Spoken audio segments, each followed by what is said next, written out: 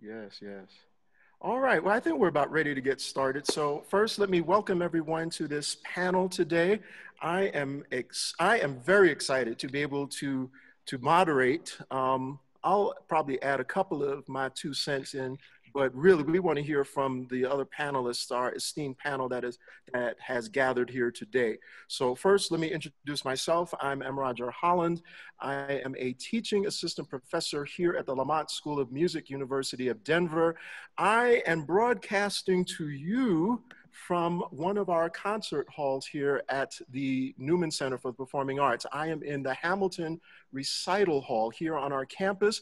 In the background, you can see our organ there. That is the William K. Coors organ by Berlin's Karl Schuke, consisting of 41 stops with 56 ranks, 2,848 pipes, 6 couplers, a sub-octave coupler for swell, and 4,000 general combinations with sequence pistons.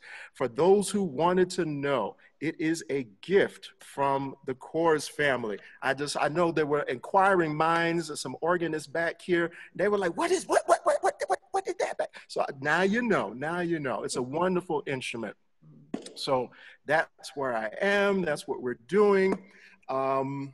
Just some logistical things before I introduce the rest of our panelists. I want to make sure everybody is aware of the chat room where you can send in some shout outs. Please do let us know. Some people have already done that, where you're tuning in from. We would love to know that.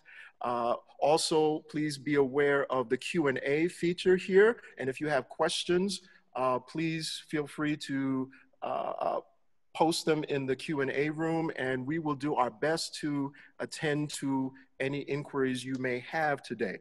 So without further ado, I'd like to introduce our esteemed panel to all of you who have come to join us today. First, let me introduce my dear, now all of these folks are my good friends, some I've known a little longer than others, but Dr. Rosephanie Dunn Powell, I have known for years. We were at Westminster Choir College together. And Dr. Powell has been hailed as one of America's premier women composers of choral music. Dr. Powell serves as a Charles Barkley Endowed Professor of Voice and conducts the women's chorus at Auburn University.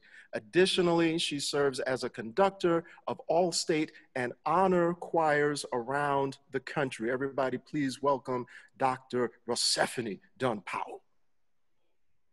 Oh, by the way, this is just a disclaimer right here. Misnomer, disclaimer. So I might get a little excited because I'm amongst my folks right here. So I'm going to try to maintain my composure. But if I happen to go off, on a tangent or off the deep end, I just want you to know that, it's all good. But I'm going to try to control myself. Next, we have Dr. Birgitta J. Johnson, who is a jointly appointed associate professor of ethnomusicology in the School of Music and African American Studies program at the University of South Carolina. Her research interests include music in African American churches, musical change and identity in Black popular music, and community archiving. She has various articles that have been published in the Black Music Research Journal, Ethnomusicology Forum, Liturgy, Oxford Bibliographies in African American Studies, and the Grove Dictionary of American Music, and I could go on and on and on. Various panels, news outlets. Please welcome Dr. Birgitta J. Johnson, everybody. Yes. Next, I want to bring to your attention Dr. Rollo Dilworth, who is Professor of Choral Music Education and Vice Dean at Temple University Center for the Performing Arts and Cinematic Arts in Philadelphia, Pennsylvania. He is an active composer, arranger, clinician, and researcher, particularly in the areas of African American choral music, social emotional learning, community engagement, cultural appropriation, and social justice. Everybody, please welcome my friend, Dr. Rollo Dilworth. Yes, sir. And next, I want to bring your attention to my brother, my brother. We are Westminster alum, the Dr. Brandon Waddles. He is a conductor, composer, and educator, has enjoyed a multifaceted career spanning a multitude of genres. His breadth of experience extends from his award-winning work as a published composer arranger to his most recent tenure as music director for Grammy-nominated recording artist Legacy, my brother. Dr. Waddles currently serves as director of choral activities at Wayne State University in Detroit, Michigan. My brother, Dr. Brandon Waddles. Please welcome ye him.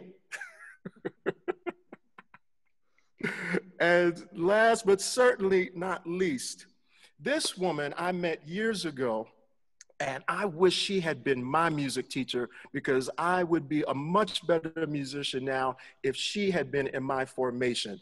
So folks, I want to introduce you to Maestra Anne Marie Hudley Simmons, formerly of Chicago, Illinois, has now been elected the 24th president, just finished serving her first year as the 24th president of the National Association of Negro Musicians, Incorporated, at its centennial convention in Chicago, Illinois, that took place in July of 2019.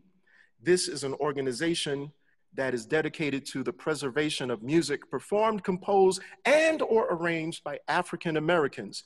In addition to that, Anne Marie has served as director of music for New York City Public Schools, director of All City High School Chorus, which concertized in Europe 3 years consecutively. She's the director of the arts for the Freeport School District, founder and first principal of the Performing Arts and Tech High School in Brooklyn, principal of the Columbus Avenue School in Freeport, et cetera, and is an advocate for emerging artists and for the building of music education programs in public and private schools. My dear friend, Maestra Anne Marie Hudley Simmons, please welcome her to the panel for today.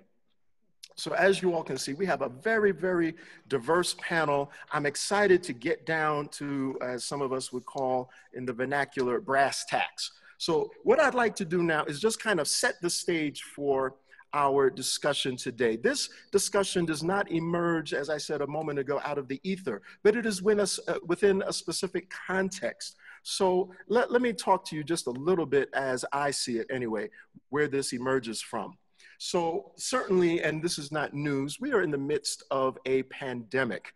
Right around the middle of March of this year, most of us experienced this major shutdown around our country as we observed stay-at-home orders for many locations here in the country. We were quarantined to our own homes for the most part. And for those of us within the Black community, we experienced the pandemic within the pandemic, as many of us have referred to it. What I'm talking about is this racism, the social injustices that the Black community in particular, but all communities of color have experienced for hundreds of years within this country.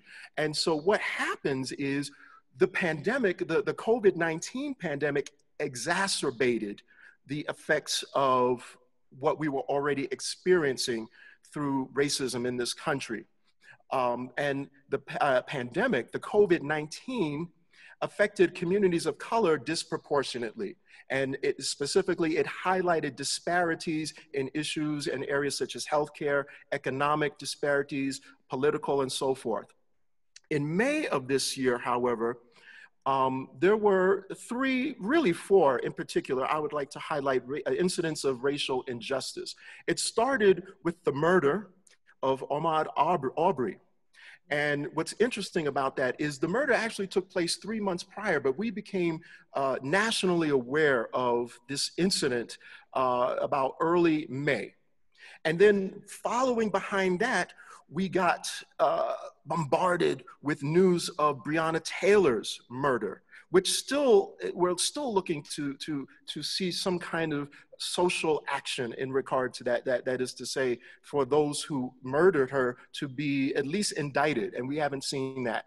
And then the last week of March, so this is like one thing behind the other. The last week of March, we saw on Monday, May 25th, which is now seared into my memory, On that Monday, it was brought to our attention that a white woman in Central Park, New York, weaponized the police as Chris Cooper asked her to just obey the regulations in the park in terms of walking her dog. And she decided she would weaponize the police and threaten him with the New York City Police Department. And then that very same day, George Floyd was murdered, but we found out about it the next day. And the country watched in awe and horror as for 8 minutes and 46 seconds, George Floyd perished before our eyes with a police officer who had his knee on his neck. So this is the trauma that the Black community experienced in the midst of a global pandemic. As a result of this, Black Lives Matter emerged and erupted with calls for social justice, for racial justice in this circumstance. And it wasn't limited to George Floyd's or that specific location. This erupted into a global response and protest around not only the nation, but the entire world. And the responses have been equally as visceral. One of the things that we've started to see now that our country was experiencing this heightened awareness of racial injustice. It's not that these things weren't going on before, but as my sister, who's a professor at Northeastern University in Chicago said, because of the COVID, the coronavirus pandemic, we were in this kind of pressure cooker, you know? And so now it's Black, white, all the different kinds of ethnic communities were responding to this. And now we see various institutions responding to these issues of racial injustice. We see Quaker set to remove Aunt Jemima and Uncle Ben logos from their commodities. We see the NFL first spurred on by NFL players, Black NFL players demanding social justice. Roger Goodell taking back that statement about NFL players being able to kneel, and now NFL unequivocally stating that Black Lives Matter. And within this context now, we see academia also exhibiting a greater awareness regarding issues of diversity, equity, inclusion. And so I just want us to have that at the forefront of our minds as we go into this discussion, because once again, this has not emerged out of a vacuum. And now so many in our institutions, not only of higher learning, but other business institutions, higher ed as well as public school and so forth, are now thinking about these issues of diversity and inclusion. I think probably everybody on this panel has been approached multiple times asking you to speak about these things. And after a conversation I had with folks who are part of the GIA family a couple of weeks ago about issues of appropriation and diversity, I thought, how awesome would it be to bring some of my African-American, my Black colleagues together and talk about these things and give our take, add our perspective in a very concentrated manner to this conversation. So that being the case, in that backdrop, let me now shut up and pose this question. I'm gonna drop it right here and ask you all to weigh in. Let's start with this.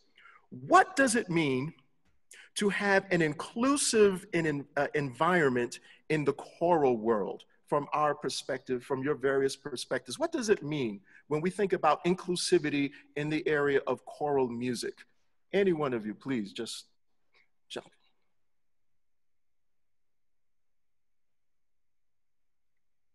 Before I call on somebody.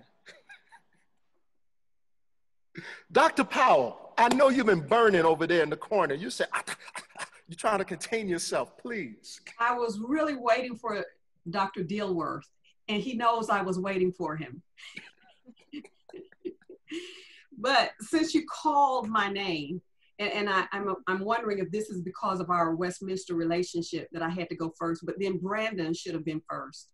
But since I am first, you know, I think all of us could approach this differently.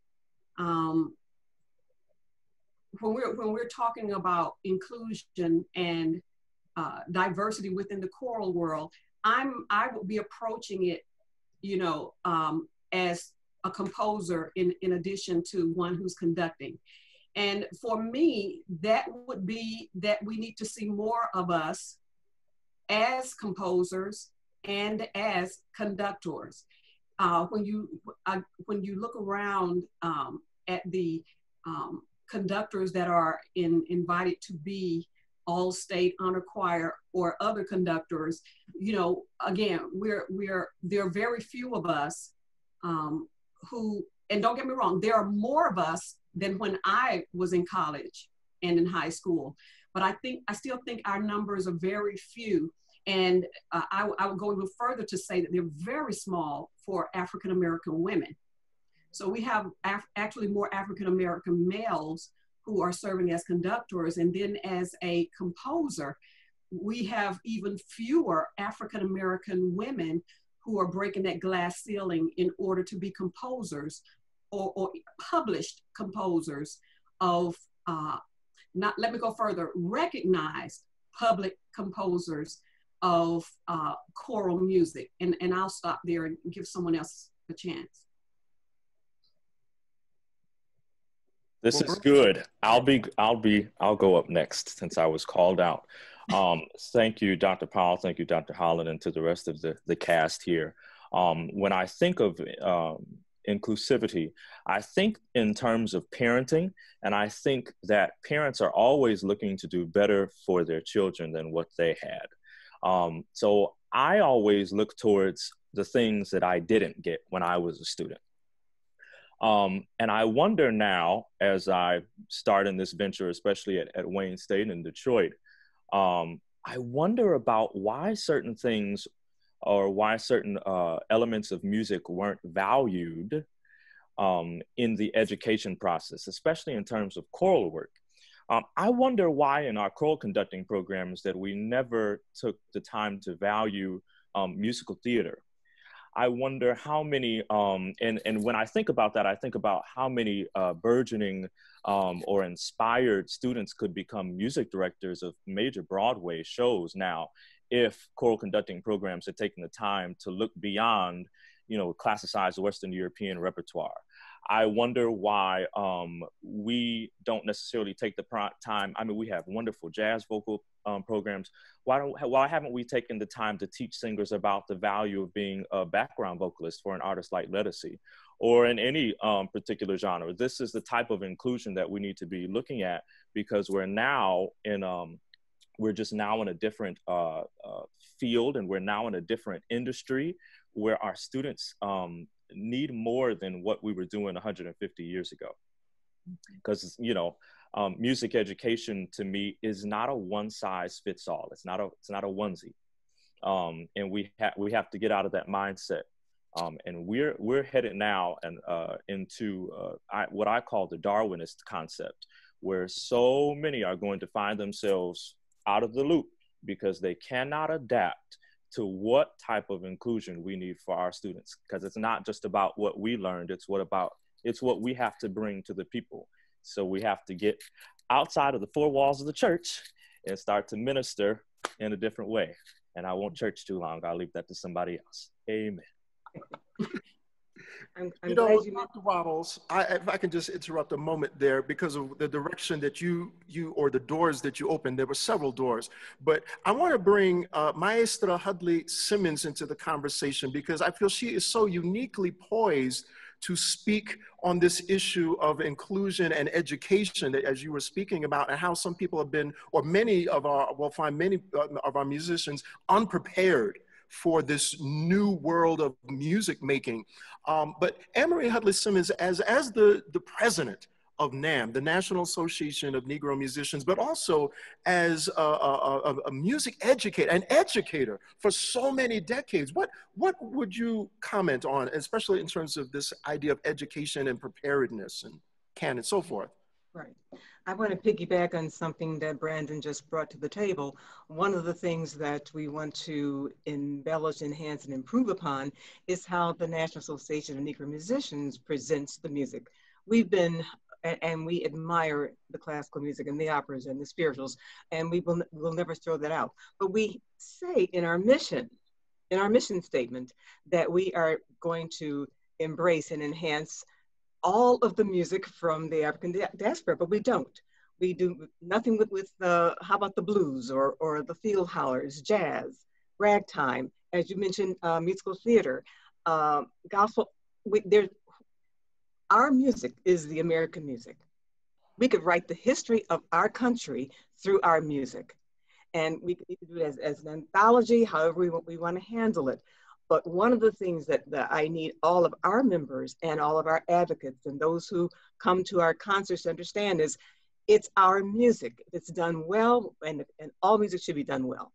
I mean, you've heard probably an opera song and you say, oh my Lord, they're not in tune, they're pronouncing the words wrong. I mean, all music should be quality music. There should be that standard, but we must be inclusive all across the board. I just want to do a backdrop, take a minute, Roger, to talk about my journey. I'm from Chicago, and I was the second of 3 children. My brother was a genius, my older brother was a genius, and my younger brother was a genius, and then there was me. and I stuttered. I stuttered incessantly. I stuttered all the time. I don't think I really spoke a complete sentence until I was maybe the age of 11 or 12. But my brother, who was the genius, and back in those days, I'm the matriarch here, so you'll forgive me. Back in those days, everything was done by your IQ. And of course, he had a high IQ. But he studied the piano, he studied violin, viola, and the rest of it. When he would leave the piano, I would go to the piano and try to pick out everything that he played. And it was my mother, bless her, that who finally understood, wait a minute, all right, so she doesn't talk, she doesn't want to go to school. I hated school before there was a term called school phobia. So let's see what we can do with her musically speaking. So I studied with Goldie Rhodes, and I studied with Martin Kelly of Chicago. And all of a sudden, it opened up my understanding to math and to language. I mean, here I am speaking Italian and didn't want to really speak English. What I gained from that, and of course, one of the things my mother said to me, because all of us in those days, by the way, were taking piano lessons. In my era, you were taking piano or violin, or you were singing. And I heard, we were outside of Calvary Bible Church in Chicago, and a parent said to my mother, and I'm sitting in the car, isn't it amazing the sacrifices we make for our children? And my mother said, sacrifice? This is no sacrifice. My child didn't ask to be born. I have to give my child everything my child can have in order to succeed in life. And I started crying right there in the back seat of the car because my knowledge of what my mother was saying. When we got home, I said to my mother, when I grow up, I'm going to take care of you the way you took care of me. And my mother's response was, no, you take care of someone coming up behind you the way I took care of you. So as a result, since music was my passion, music delivered me. I mean, I would have been a dropout of life had it not been for music. So I'm passionate about that delivery. And I believe that all of our students, because to me, they're all talented. They are all gifted and talented and Black. And Black is also a major talent. If you understand how it was the Blacks who built this country, that's another talent. So I made certain that in my teaching, to include all I want my students to, you know, they sang. I had a choir with 275 junior high school students. And yes, they did sing the Requiem, Brown's Requiem, but they also sang, they sang your music, Rollo. They sang music by our own composers. They wrote blues. I needed them to understand what blues was all about. So they knew how to do a blues line. It was very important to me. And of course, the other thing of it was, talking about the pandemic. To me, racism is the cancer that's eating our country. It was a pandemic way long before our present pandemic. Our forefathers had a lot to bear, and I'm glad that now with the cameras and all, we can see what's happening. But it was very important to me that our students understand you are Black and beautiful, and you can sing and do anything. So all the choral music that was out there, we made certain that our students had, and they did it with excellence, and they sang it at Carnegie Hall. It took a lot of pressure, but that's what we're all about. We as teachers, we press the point, and we do the delivery. More later. Thank you, thank you. I certainly want to make space for Doctors Dilworth and Johnson if there's anything you'd like to add to this. I think I would like to add a little bit more because we've had wonderful, great responses. We've heard about repertoire inclusivity from some of the panelists. I love the point about including and systematically including our Black female composers and conductors in these chains for choral education. And once again, I'm not a choral education or choral conducting specialist. I'm a musicologist, but I also work in higher ed. And so when the kids come to my office and saying, why don't we have this? The point about musical theater came up in the meeting as well. Why when I want to do musical theater for my jury, I can't do it, or if I do it, they don't pick it. And so these are things that students themselves already see. And so when we think about how do we make these things sustaining, long lasting, and also making sure that the parents know, because I think the point was raised about what do our students need, but also in music education, we see now parents saying, well, I know you have a passion for music, but how are you going to get a job for that? So a lot of the responses are actually directly connected to employment issues. If your parents can see that you can be a conductor, a background singer, an arranger, a producer, because you have these skills that come with doing music, they will be more likely to say, go ahead and major or double major in music as opposed to just minor. Some of the best musicians I've seen at my institution happen to be minors because their parents said, well, I need you to go be a lawyer first.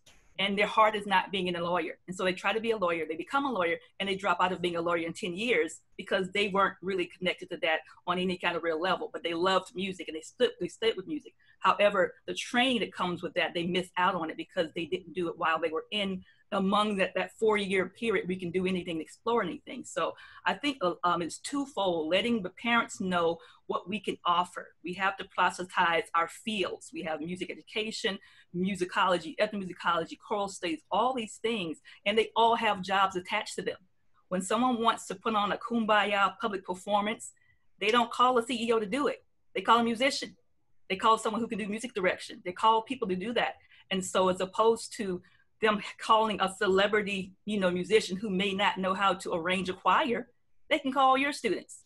Mm-hmm. And so those are things that are tangible that we can do to help parents help us support the students, but also for our educators. I see some of the chat conversations about how people feel about including repertoire. Most of that is an education issue.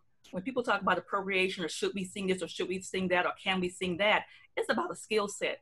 All of these genres of music have aesthetics, they have standards, they have ways of teaching them so they can sound like they're supposed to sound, so they can have excellence, as we say. Just like we have the pedagogy for classical music, there's actually pedagogy for all these other genres, particularly Black musical genres.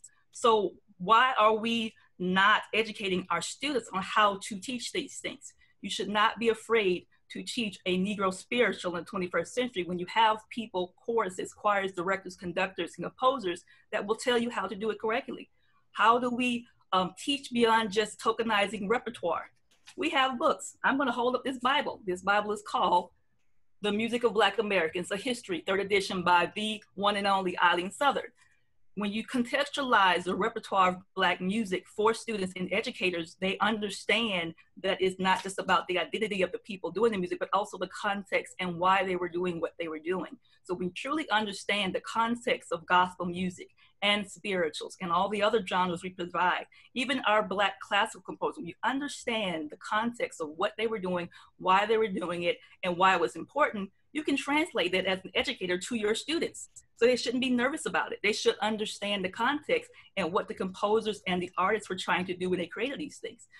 These things have already been done. This book came out in the 90s, and if you see all my little, it's still viable. Still viable. They call it the Bible because you can go back to it, and it's all very much there. We have clinicians on the screen. If you do not understand as a conductor how to teach your students spirituals or any other genre, musical theater, gospel music, contemporary gospel music, you literally can Google somebody of expertise and have them come and do workshops and webinars and seminars. That is how we see the explosion, for example, of gospel music in Japan. They're just not singing the CDs and tracks. They're bringing Richard Smallwood to Tokyo. They're bringing Hezekiah Walker to Tokyo. When you see South Korean gospel choirs, they are touring and coming to African-American churches to be in the cultural context. And so they go viral because they sound great because they have studied the genre as opposed to just stayed in the fan zone of the genre. The Netherlands, one of the largest gospel, festivals in the world every year. packs in international people doing gospel around the world, because those cultures have taken the time to institutionalize education of gospel music, the pedagogy of teaching it, as well as performing it at high levels. We can do that in America as well. So there really, at this point, is really no excuse for it. We have the connectivity, so we must basically push ourselves to just go do the work at this point. Powerful. Powerful. I can't begin. So, Dr. Doe, we haven't heard from you yet, but I want to take off from something that Dr. Johnson had mentioned and start with you, sir. So my question that falls in line with much that Dr. Johnson just spoke and shared with us is, what about the assumption, therefore, of the primacy or the supremacy, if you would, of Eurocentric music and the tension of this presumption when juxtaposed with music from other cultures, and really specifically when music juxtaposed with music from the Eurocentric canon? How do we engage with that, Dr. Dilworth? Wow, that's a loaded question. Thank you, Professor Holland. That's a loaded question. Well, I'll do my best to give some perspective on it. Well, first and foremost, I'm just so grateful for all of my colleagues on this panel, and all of what they've had to say is food for thought and gives us a recipe for action moving forward. Now, talking about the Eurocentric perspective, specifically when it comes to choral music, but certainly in general, we have to sort of realign our thought process, because the European perspective on music and musicking has really been one in which we tend to value and measure and evaluate every other form of music that is non-European. And so the European perspective has not only become this canon has not only become central to what is going on in our curricula across the United States, but it has become a tool by which we measure the quality of other genres of music, particularly music of Black Americans, or music of the African diaspora. I think that this whole situation that we're in now with COVID and social justice sort of, at its intersection, has really caused us to look very carefully at what is the root of the issues related to social injustice in the United States, particularly towards people of color, particularly towards African Americans. And I'm challenging all of my colleagues these days to really look at the root of choral music and how it got started here in the United States, and knowing that we can more clearly understand that choral music circa 1837, 1838 in the United States was never initially designed to be inclusive of experiences beyond the Western canon. And if we take an honest look at that and come to terms with that, it will help us to understand why it is that even now in 2020, we are still struggling with this issue. I gave a presentation a week or so ago with the California Choral Directors Association, and I told them that, in 2020, why is it that the new Harvard Dictionary of Music, in its definition of choral music, continues to exclude the contributions of Black Americans? In fact, not only does it exclude the contributions of us from the African diaspora, it actually takes elements that are rooted in the African diaspora and attributes them to Western and Eastern and Central European composers. Now, if you don't believe me, I'm going to read something for just a moment. And I want everybody to go to their Harvard Dictionary of Music and look at the last paragraph of the definition of choral music. And this is supposed to be a highly researched bibliographic entry. This is what it says. It says, amateur choral singing, which in the United States includes the choruses in virtually every secondary school, college, and university, and most church choirs, has created an even greater market for varied choral music, which, however, is often more conservative in style and modest difficulty. Now, here's the point I want to make. This is how it concludes. Some composers have made radical innovations, at times through the influence of folk material, as in the percussive chanting invented by Stravinsky in Les Noces, later adopted by Orff, or through avant-garde choral techniques such as shouting, whispering, tone clusters, and glissandos, as in Christoph Penderecki's St. Luke Passion.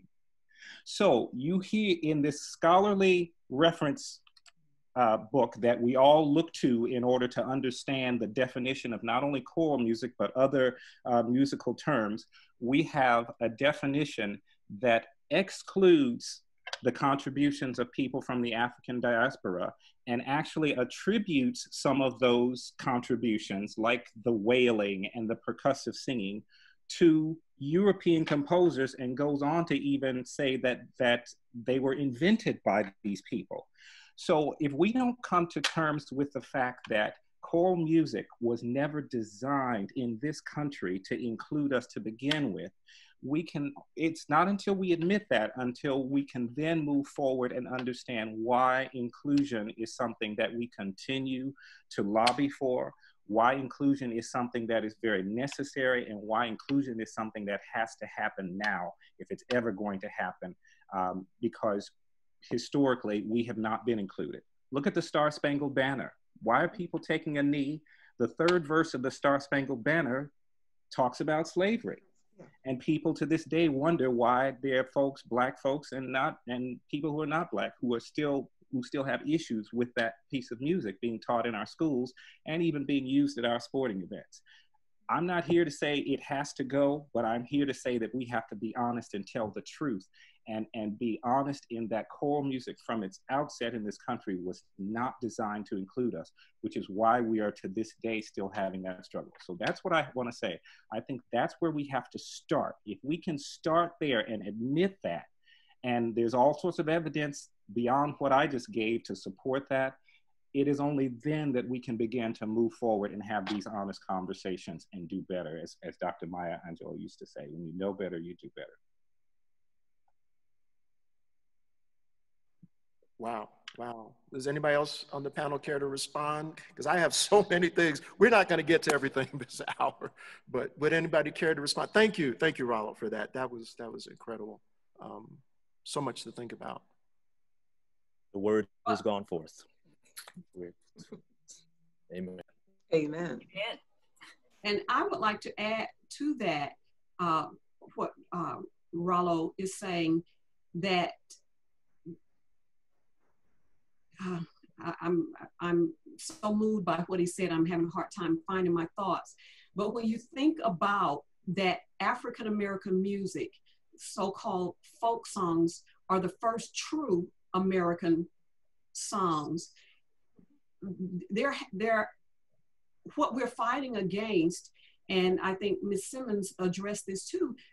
If our music was the first true American song, every other song was brought here from Europe, from other countries. Ours was the first uniquely born here in America. There has to have been a special effort to disregard what is uniquely American. And I think Dr. Johnson talked about what is, I think I even saw it in the comments from someone addressing Dwalla Simmons, saying this is American music. Our music is uniquely American because it was born here, whereas the European music was brought here. Why would not we choose to lift up our own music? And especially when Dr. Johnson was talking about, yes, speaking as a composer, so much of my music is better performed in Asia and Africa than it is here in America because of the respect that they have for our music. And I think that's the issue, is that it is not respected the same way as when you think about poets such as Langston Hughes and others. They were going to Europe in order to write. And even our jazz musicians, everybody was going to Europe where they were respected while we were still treated as non-human beings here. So there's so much history that I don't think we even want to share the history in order for us to have this inclusion. The history has to be addressed. And I think those are the difficult conversations that we don't want to have, is to say what has happened here in America and how do we change that for the positive? And the main way to do it is stop. Another thought's coming to me. At one point, I became frustrated because in jazz studies, I would be in conferences or in classes, and you would think that white people invented jazz. Because from the way it was being taught, it was Benny Goodman, it was all these people who were not Black, who were actually stealing from us, who were getting all of the recordings. And so you had students walking around, peers of mine, speaking as if jazz came from non-Blacks. So I think and you'll even read into some history books, the focus will be more on white musicians than on the Black musicians. And the white musicians were going up into Harlem and other places to spend time with the Black musicians, but they're getting the recording contracts in addition, to a few select Black composers and bands. So I think we've got to tell history the way it really occurred, and then decide that based on that history, we want to make things right. This discussion needs to be like 2 hours. Go ahead, Dr. Johnson. And to piggyback that point, because a lot of times we have people, and I see it in the kind of comment section, well, how do we do it? How do we do it? Why? So I like to give the why and how, and also by examples. I mentioned gospel music in Japan and specifically Tokyo for a reason. In 2013, a actual article was published by Waseda Monako. She's a Japanese scholar. And the title of the article is Gospel Music in Japan, Transplantation and Localization of African-American Religious Singing. So right off the top, you're acknowledging this gospel is African-American in origin. But in that article, she talks about what happens when you go to Tokyo and you go to a Yamaha school. We know about Yamaha schools. You go there, in addition to buying a piano or whatever, you can actually get keyboard lessons, you can get guitar lessons. In some of the Yamaha schools in Tokyo, they also have gospel choir. So you can do piano, guitar, choir, and specifically gospel choir. She talked about also in some of the schools where actually gospel is now a category. So you have your compulsories, you have a separate category, and so you can actually go to an actual choral event and perform gospel in the aesthetic, not be one of many and maybe do it, whatever. It's actually something. They actually have an industry, sheet music, translating gospel music into Japanese and vice versa. And so you see them systematically respecting it, including it in actual pedagogy as well as repertoire, and the students can perform it. You have university students doing gospel. So when you think about what we can do here, if you're in a school, and this is going back to that point about when you go to a class and there's no history taught about jazz, and so everyone thinks it's white music, when you are a choral conductor and you're in a university setting, look in your music department. Is there an actual history course for the music you're trying to teach? Because oftentimes we don't have time to do the history because we have to make sure we got the aesthetics and the performance and articulation and all this and learn the words. That's a heavy load to carry. So when you're programming that semester, look around. Is there a music history, a musicologist, or anyone offering courses in this music so that you can send your choir students, majors, minors, non-majors, whatever, to those classes and say, you need to go here to learn the background of the aesthetics. Why does the sound this way in gospel music? It's not just because people are emotional or they have trauma and oppression. These are actually formalized ways of performing the African-American musical aesthetic. Comes from some other context. And you learn about that context, hopefully, in these musical history courses that not only just do dates and facts, but they also look at the aesthetics of where they come from. How can I tell listening to a Chicago gospel artist versus someone who may come out of Detroit or New York or a West Coast sound? These all things, just like we break down the classical periods and there's a Baroque attached, or Baroque a way of playing violin versus a classical or high classical way of playing violin. When we actually teach our children, if you're going to play a romantic piece, you do legato this way versus a Baroque piece. We do exactly the same thing for Black music genres. And you learn those things in those classes that look at the history as well as the aesthetics. And so if you're an educator, you need to be looking, hey, go to the faculty meeting. Do we have anyone teaching these courses? Why not? We haven't hired them. Why not?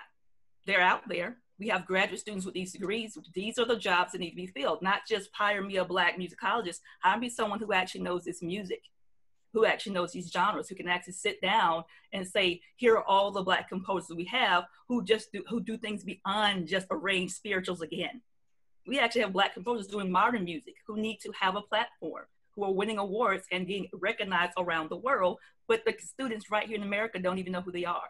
So that's an issue that can be solved when we have collaboration between our walls within schools of music and music departments. These are things that can literally be done because we've seen it done elsewhere. We've seen it done in other countries where there are basically barely any Black people walking around. So if they can figure it out in Tokyo, Japan, in America, it should be easy.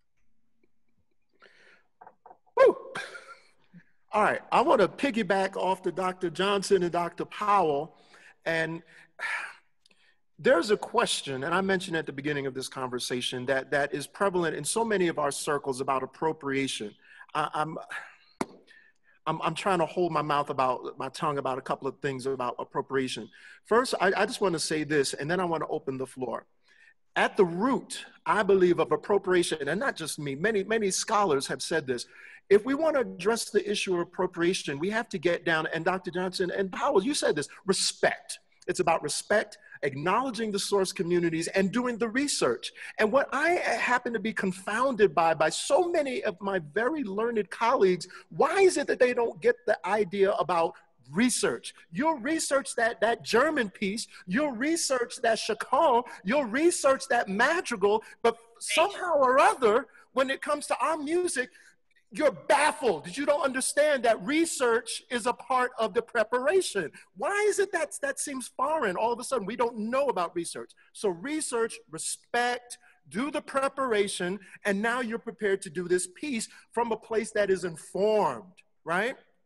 So certainly, if you all have anything to add on appropriation, but that's my nutshell. That's how you address preparation. That's how you can perform this music and not feel like you're appropriating and you're doing a disservice or you're being disrespectful. But there's been a practical question that's been asked in the chat. Certainly, if anybody else on the panel wants to add to appropriation, but I think that's the crux of the matter. I think we've already touched that.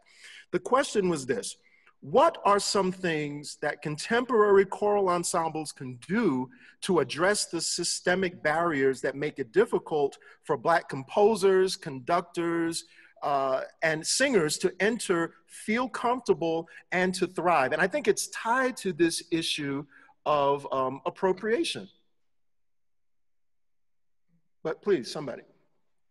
Yeah, I'll jump in again. I think it has to do with really sort of breaking down this Eurocentric lens through which we evaluate and we measure what it means to be a musician.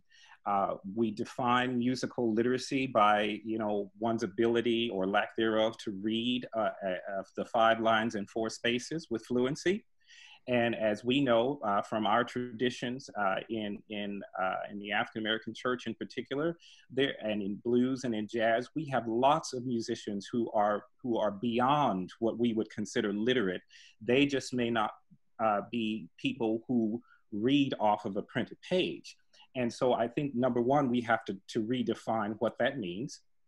I think we have to redefine what it means to bring one's voice and one's self and one's being to the music making experience. Because again, I think that for me as a Black person, that is often defined by how well I hit the mark in terms of my understanding of the European way of doing things.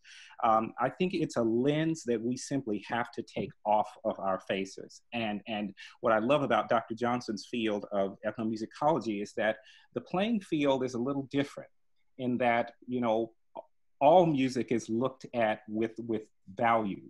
And fairly the same amount of value. Now, people may have their preferences and their specializations within ethnomusicology, but in the classical world, it's Western European classic is reigns supreme, and then everything else falls under that as being considered the other. And until we stop otherizing music that is not of the Western European canon, we will never reach that point of breakthrough where we will be able, I think, to really to respect the music and to not appropriate. Again, last week, when I was talking to California choral directors, I felt like I was preaching a sermon a little bit, but I literally talked about what our field has taught us and how we need to break that sort of, I don't want to call it brainwashing, but in many ways we have been in some ways, as far as what we see as this Western European tradition being the gold standard by which we measure everything else. So, you know, I'm going to look at some of my points here from my little sermon, but tell me if I'm wrong here. Our field has taught us to view Gregorian chant as normal, while at the same time viewing Native American chant as novelty.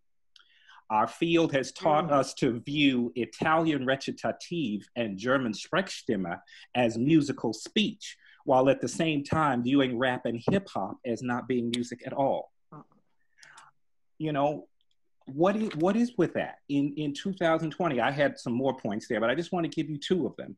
So if we don't change that mindset that we have been taught in the conservatory and that we're teaching our students, we will never get to this breakthrough point in which we're able to really actualize what we're calling inclusion in the music making arena. And I'll be quiet.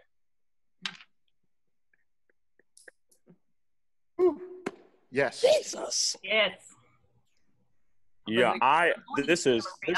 Keep on playing. Keep on playing, Dr. Dilworth. I'm going to get my tambourine. Keep on playing. This hand is shaking. It's Baptist.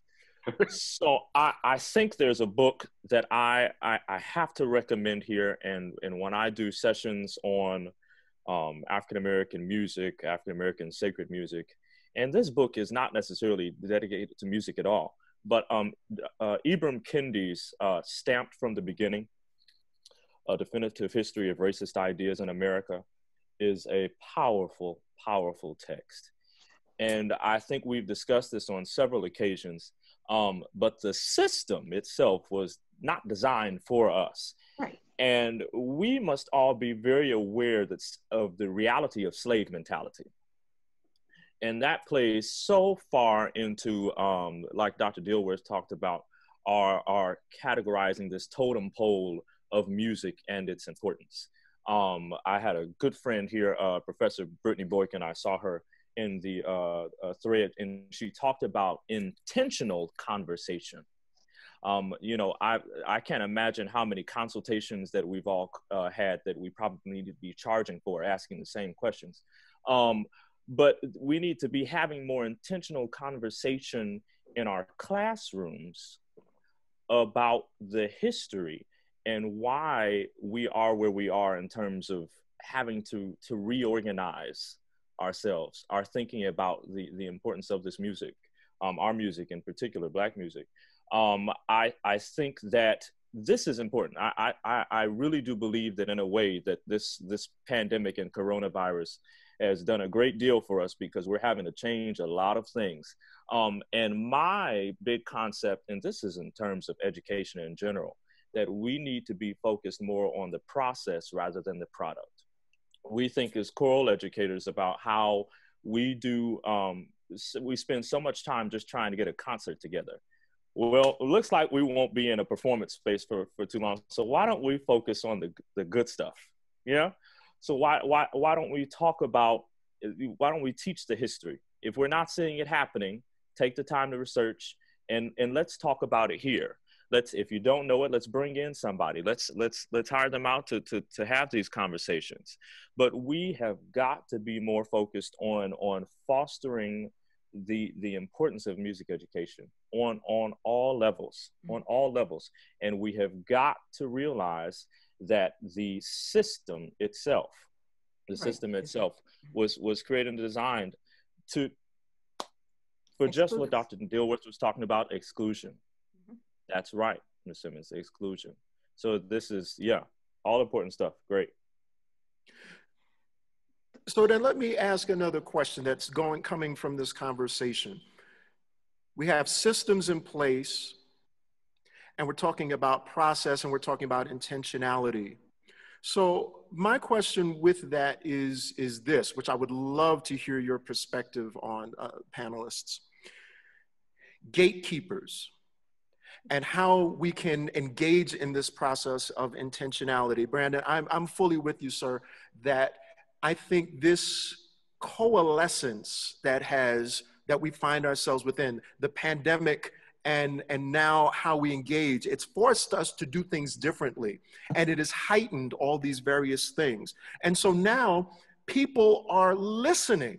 People want to know. At least there, there seems to be an open-mindedness, whereas, Black folks have been lynched for decades and nobody seemed to care. But when it was put in front of their face for 8 minutes and 46 seconds, all of a sudden now, wow, this is a thing. This has actually been happening. And so now there seems to be this growing awareness and people seem to be open to having these conversations. We're saying there must be intentionality. You want to know how to program it? I saw Brittany's comment as well. You need to be intentional about programming it. You need to be intentional about having these conversations. You need to be intentional about putting this content in your courses.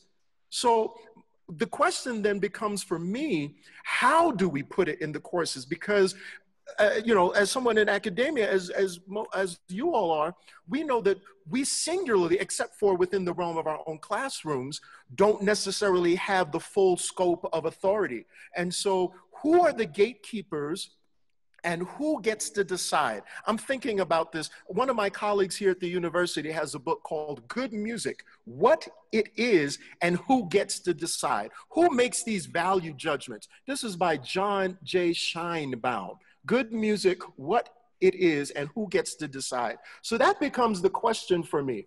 Who are the gatekeepers that make these decisions?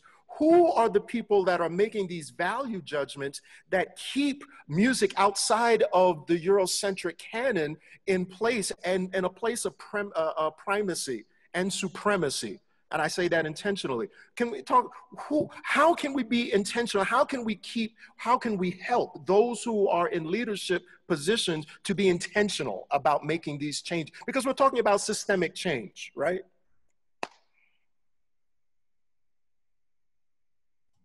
I'll jump in early because, like I said, I'm not specifically from the choral world, but I have choral students. I think some of my top students I've had on the graduate level have been choral conducting DMAs, and they stay in contact with me. And so when we think about, you ask the question, who are the gatekeepers? At this point, we're talking about a culture of exclusion that's been indoctrinated through education. And so it's not one person or one thing. And so how do we address that? When you have your meetings with choral educators and choral conductors, your professional organizations and your journals, it's time to start talking about the elephants in the room.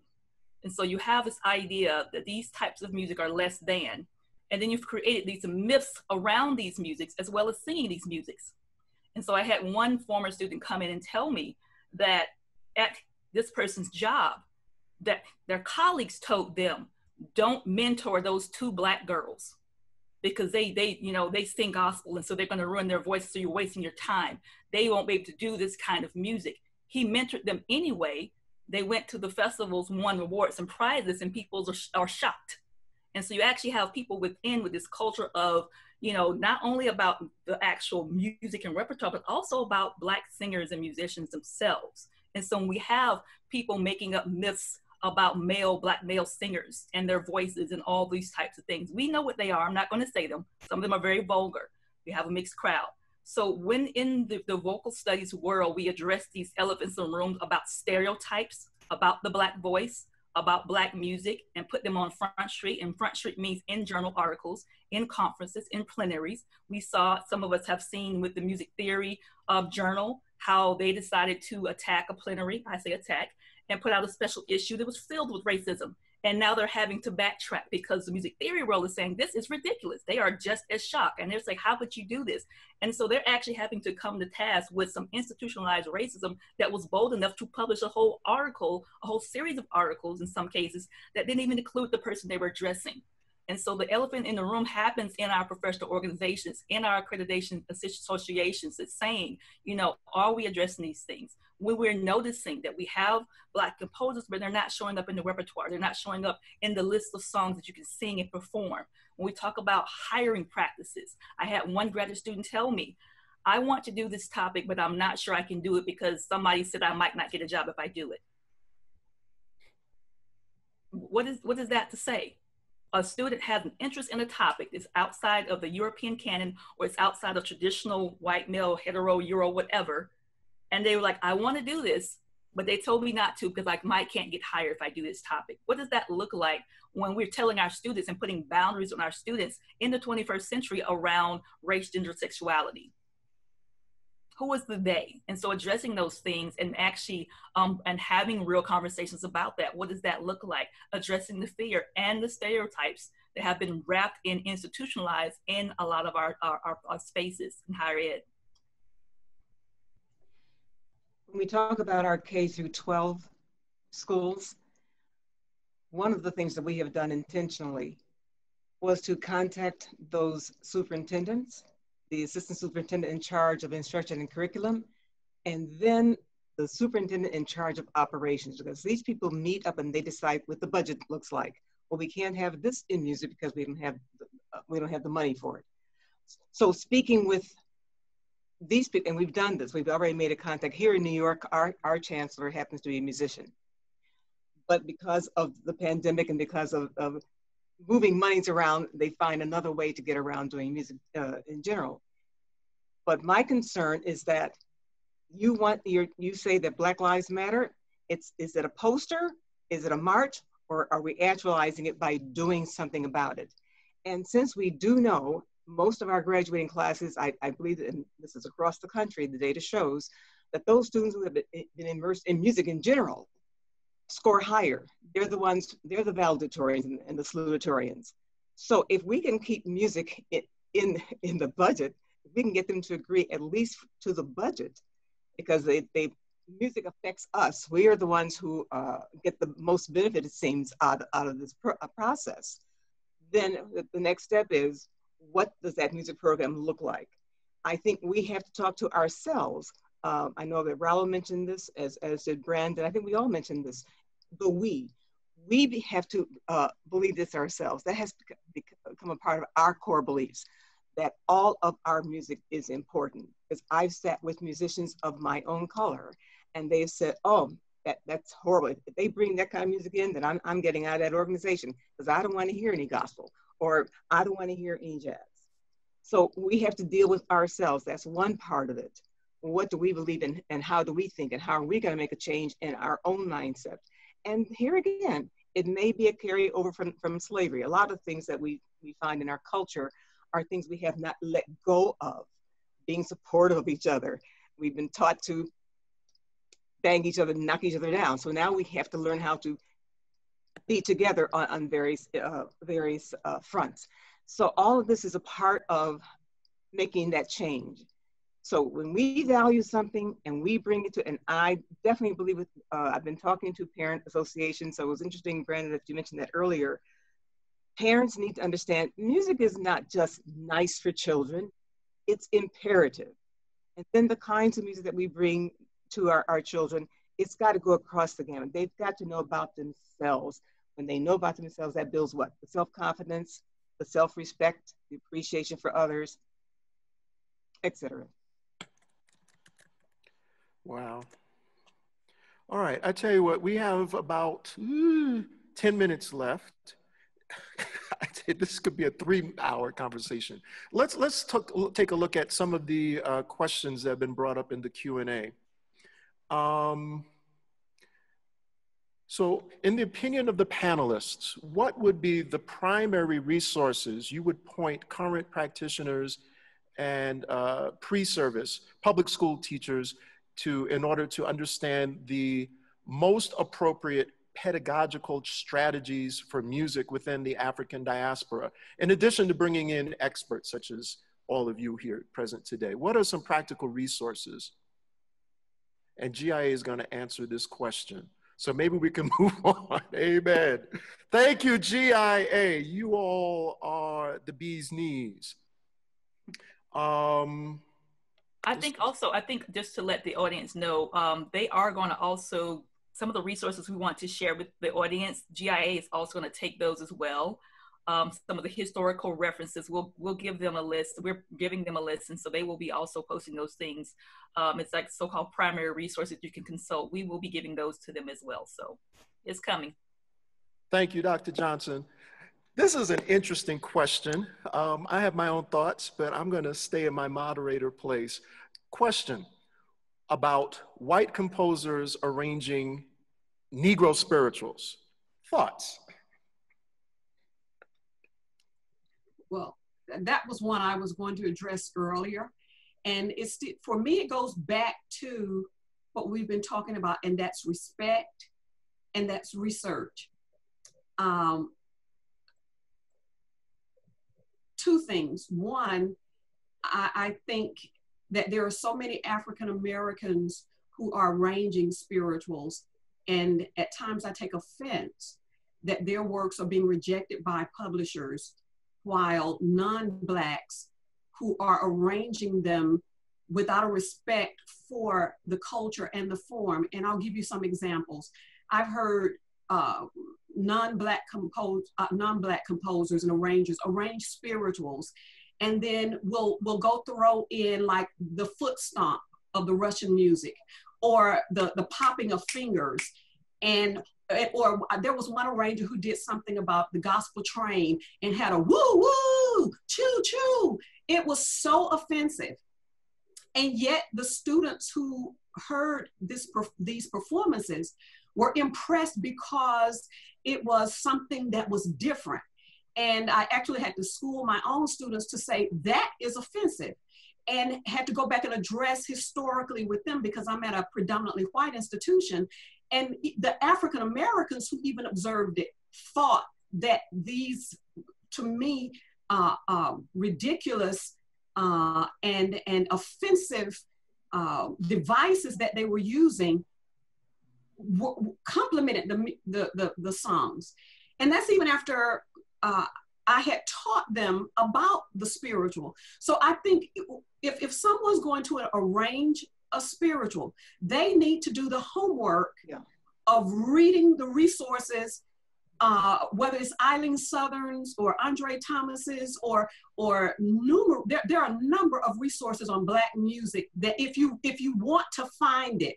It's so funny to me that you don't find people saying, well, where do I find the resources when I'm going to perform a Russian song? Where do I find the resources when I want to find a German song? But every time I do a presentation, people want to ask me, where do I find the resources? I think the respect comes in when you go search. And a lot of times you can just type it in on the internet.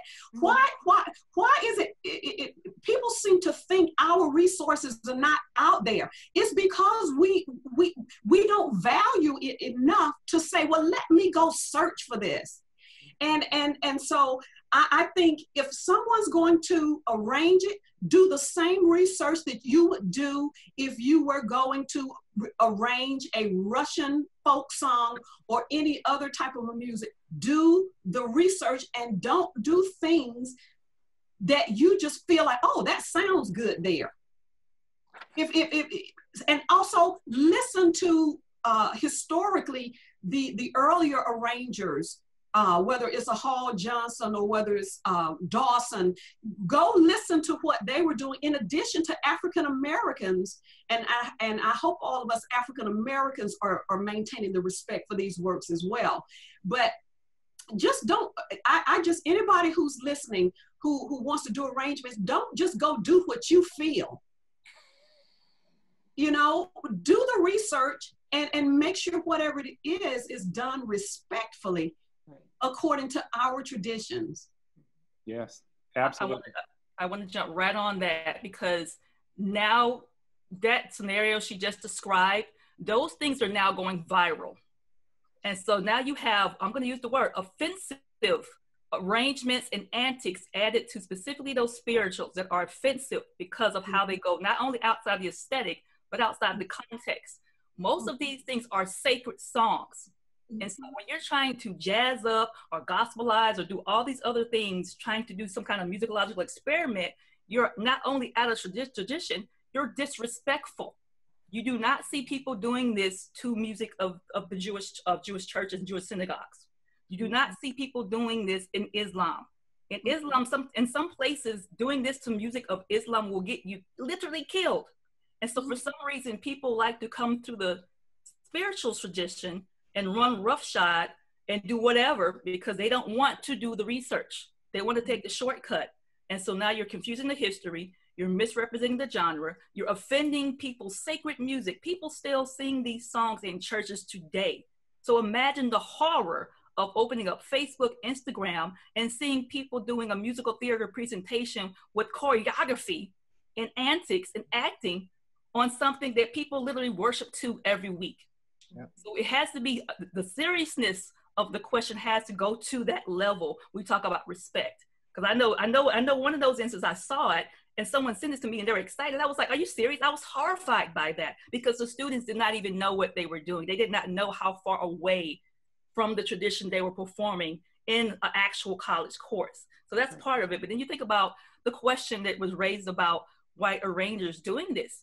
If you cannot open up your choral, catalogs and your choral books and your resources and go to conferences and see Black arrangements outside of one or two arrangers in the catalogs, you might want to step back because that means you're not recognizing your privilege. Because like she said, white arrangers are getting published in publications and spaces in books where a whole several generations of Black composers are still waiting to get even a call.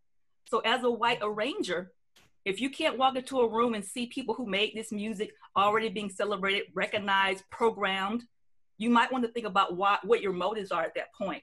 I know you're creative and you want to get involved, but think about how your privilege is going to impact 10 other people who can't even get a look from a publisher because of who they are and not what they're doing musically. So those are two things, but really the seriousness specifically about these spirituals, we can go there with gospel as well, but specifically about the spirituals because we're talking about a core sacred work that literally got people out of bondage.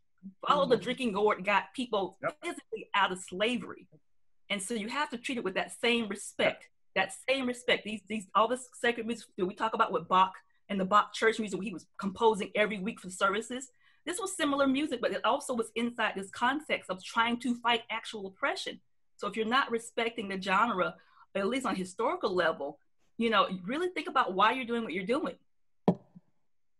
Yeah, I just want to jump in and agree with everything that's been said. I know Dr. Waddles wants to jump in as well.